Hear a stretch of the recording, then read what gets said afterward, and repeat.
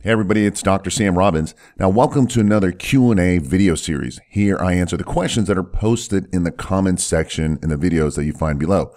Now today's question is from a previous video I had made entitled Ketogenic Do's and Don'ts.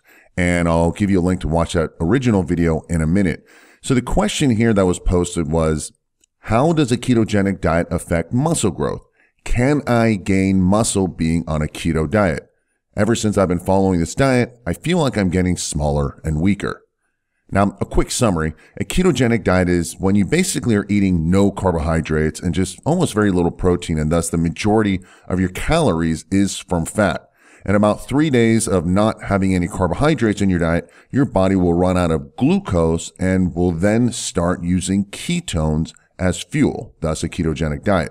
Now, this is a good way to burn fat for many people because without carbs and glucose, your blood sugar and insulin production will be very low, and your food that you eat will have a much harder time being converted to body fat.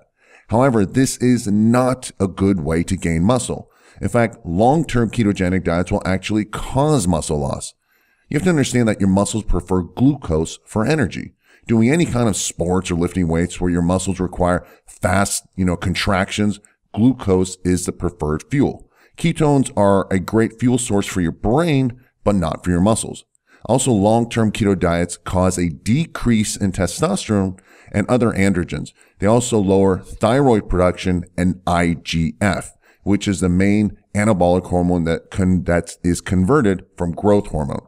Now, experts will say how ketogenic diets will increase growth hormone and how great that is, but who cares about GH because it does nothing by itself.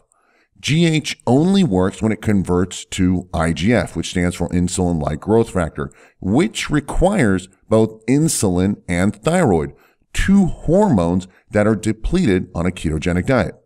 Remember, the way you look and feel is all genetics and hormones. Now, you can't change your genetics, but you can control and optimize your hormones, which will then influence your genetics. For example, lean people, they have much better fat-burning hormones than, say, overweight people. Similarly, muscular people have better muscle-building hormones than, say, skinny, weak people. So if you're going to follow a ketogenic diet to lose weight, yet you still want to build muscle, you'll have to cycle it carefully and not do it long-term. I suggest no more than 2 weeks of ketosis, and I actually prefer something like 7 days on or 3 days off, right? But that's another topic for another video. So make sure you're subscribed to this channel so you get notified about this and similar topics and videos coming up soon. And if you still want to lose fat and build muscle at the same time, you can watch a great video about this topic and how you can quickly turn on your fat-burning genes. And you can watch that video. Just click the link below in the description area. Also, you can watch the original video about today's question, which was ketogenic do's and don'ts. Well, that's it for today. I hope this video was helpful, and I appreciate your comments and questions, so continue with them. And as always, thanks for listening and have a happy and healthy day.